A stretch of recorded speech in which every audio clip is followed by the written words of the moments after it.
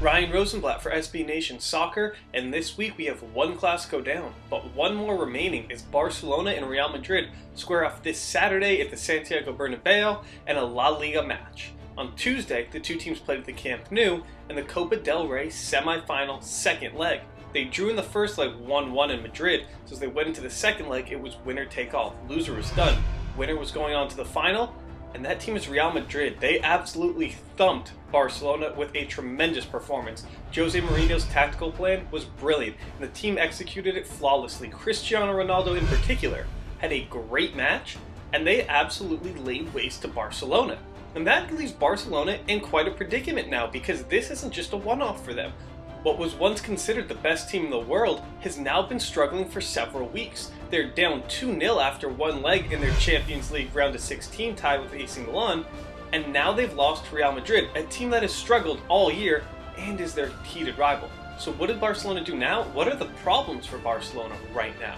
Now, it could be that they don't have Tito Vilanova. Their manager is in New York undergoing cancer treatment. That could be the issue.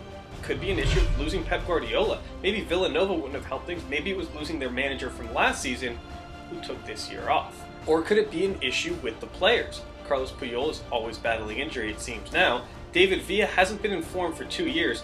Pedro and Alexis Sanchez have been nearly useless this season. So what does that leave Barcelona with? It's a very flawed team.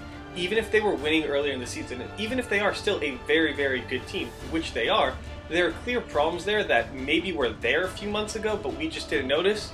We sure noticed them now.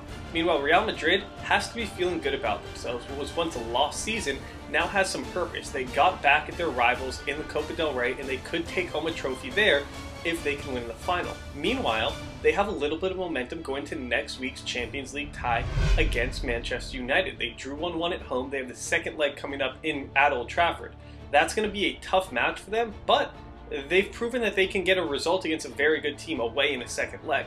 They may be able to get it done there. Odds are that's going to be their only focus. They may not play any of their starters this week against Barcelona. Now that seems crazy that a Real Madrid team won't take a Clásico that seriously, but it's tough to imagine that they will. They just don't have enough reason to care about a league match when they're out of the league race and they have a big Champions League match coming up. Cristiano Ronaldo, Mesut Ozil, Sami Khedira, Pepe, Rafael Varane, they may all see the bench this weekend just to rest them up for next week's Champions League clash. So with that said, it's not just that interesting of a Clásico. It's not going to be a classic match between Barcelona and Real Madrid, but something crazy could happen. There seems to be something crazy happen anytime these two teams meet. So make sure you tune in and head over to SB Nation Soccer for all of your coverage of the match.